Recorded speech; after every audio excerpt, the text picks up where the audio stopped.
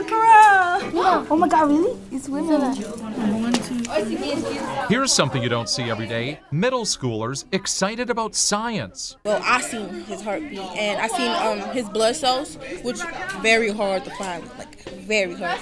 Deja Floyd and her classmates at Commodore John Rogers School near Patterson Park in East Baltimore are part of a program called BioEyes. What are the offspring actually going to be looking like? Teachers like Zach Carey are trained to give a one-week lesson plan about genetics, a complicated subject made easier thanks to these little zebrafish. I think the albino one's a female because it's bigger. Students breed 2 of the fish, then study their dominant and recessive traits. Why these fish? They have DNA just like humans. She's exactly right. Zebrafish are genetically a lot like humans. And we use them to study how animals develop, how fats and other nutrients move around in our bodies. And the most amazing thing, this one is actually a strain that lacks pigmentation, so you're seeing the heart and the blood right through the adults. Wow, that's amazing. Dr. Steve Farber co-founded BioEyes 15 years ago.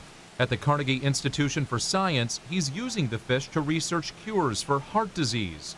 But the professor at Johns Hopkins also wants to give lower-income inner-city students new opportunities. We really don't do a great job in exciting young people about why science is fun, challenging, and interesting. So I was driven by, I wanted to teach teachers about my excitement about science and also have kids to be really thinking this is something cool that I could go into or I could become a scientist. Wait, so I catch one and he catches one? Absolutely. 4,000 Baltimore students will be exposed to BioEyes this year. A new study which examined 5 years of student exposure to the program found it helps fuel a positive attitude about science and increases interest in scientific careers. It makes it a lot better and a lot easier to keep attention on the subject. I want you to watch specifically what are these 2 different fish doing. Teachers see a difference. I think it's really difficult to convey to like a middle schooler what would a science career look like, and I think when it is something that can be hands-on, kids are into that. Do you like learning science in school? Yeah. Science is my favorite subject. It is?